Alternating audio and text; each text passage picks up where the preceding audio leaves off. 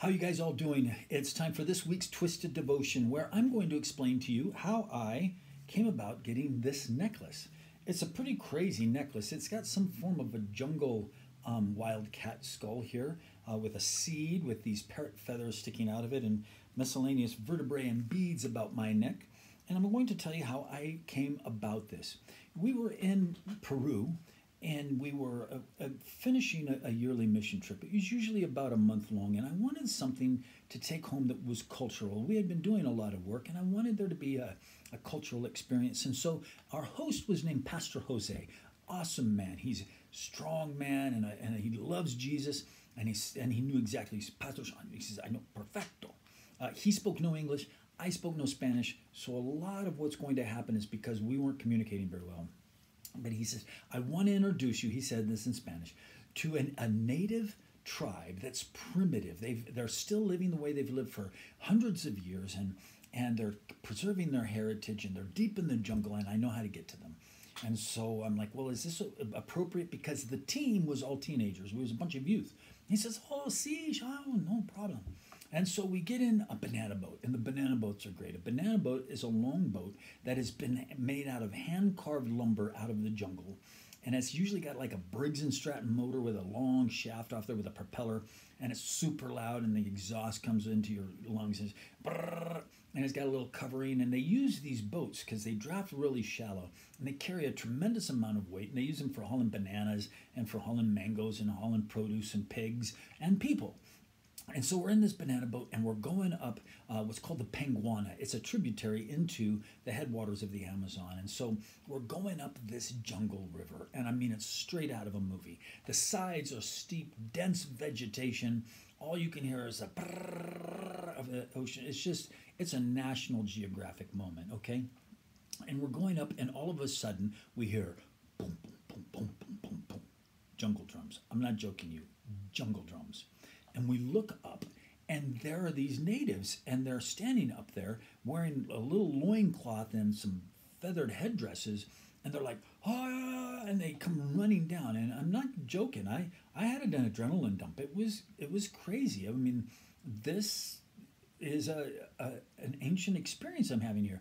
And they come up and they help us drag our boat up onto the shore, and we all follow them up this trail, this winding jungle trail. They're barefoot, their skin's like leather. And we're following them up. We go across this rope bridge straight out of an Indiana Jones movie.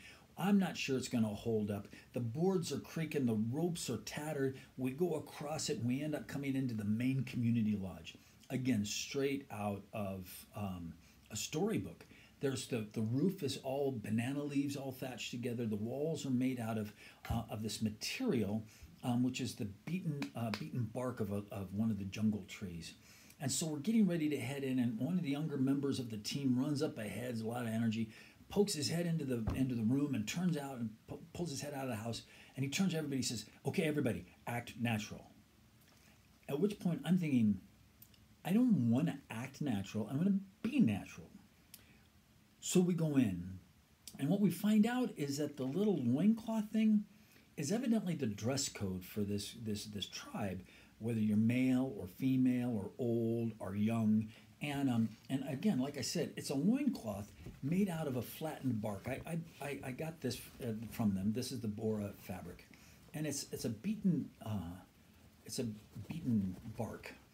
And this, truthfully, is enough to dress two people.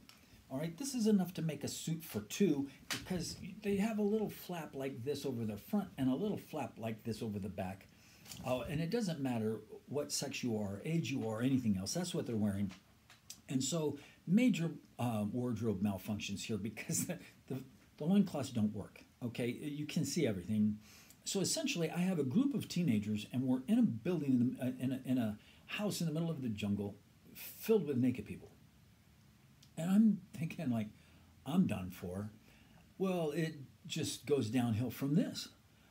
We end up, they ask who's the leader, and they say, oh, Pastor Pshaun, and they make me sit down on this little bench, and the women all come up, and then they put this on me.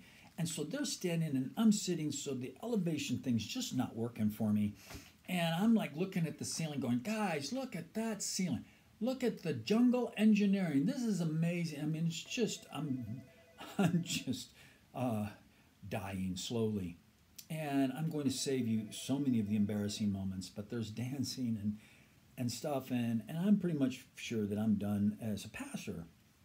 Well, we get through all of this, and Pastor Jose comes up and he says, Pshaun, the Bora es cristiano.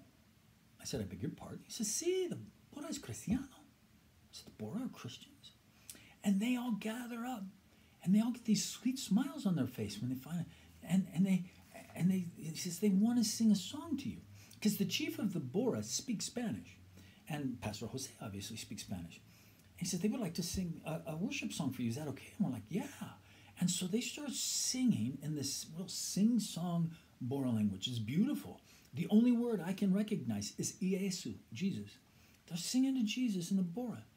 And then they say, would you sing us a song in your language? And so we sing Amazing Grace. And then they sing another song in Bora, and we sing another song in English.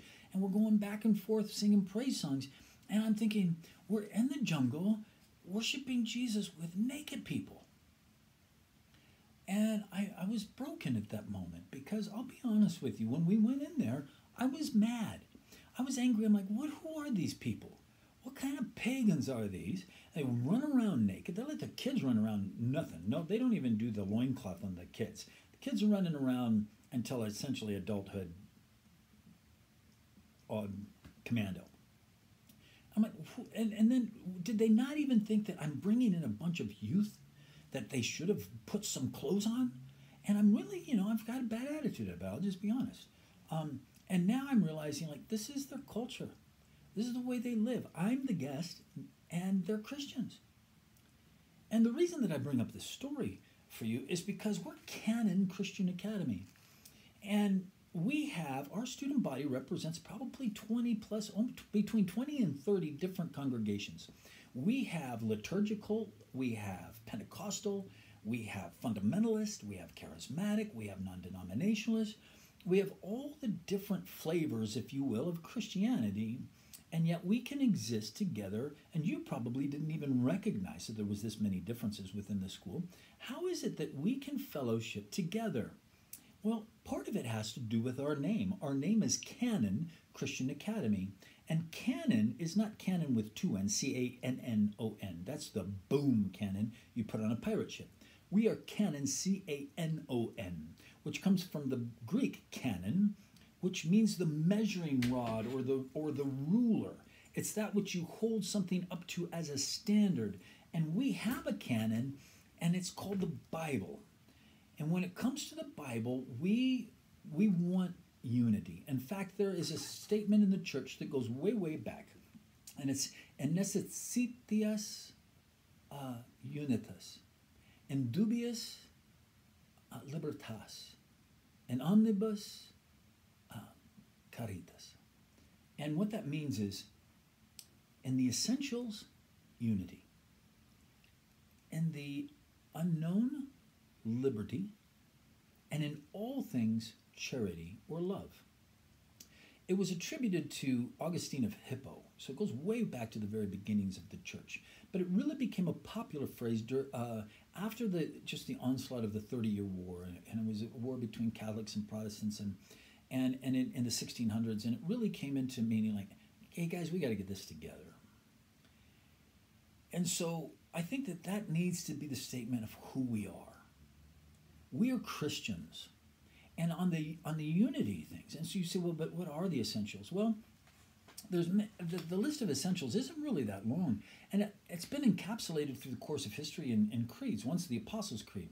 I believe in God the Father Almighty, maker of heaven and earth, and in Jesus Christ, his only begotten Son, our Lord, who was conceived of the Holy Spirit, was born of the Virgin Mary, suffered under Pontius Pilate, was crucified, dead, and buried. He descended into Gehenna, and on the third day he rose again from the dead. He ascended unto heaven to the right hand of God the Father Almighty, from which he shall judge the living and the dead. I believe in the Holy Spirit. I believe in the universal church. I believe in the community of saints.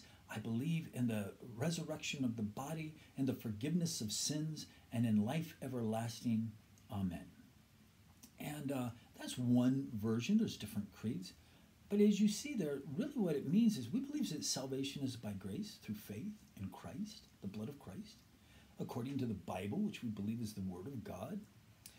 We believe that God is one God and that he's manifested himself to us as our Father, who's our Creator, through Jesus the Christ, who is our Savior, and through the Holy Spirit, which indwells in us and gives us the power to live out the gospel, the good news of God, that we who are sinners can be transformed into those who are forgiven and to love one another as Christ loved us.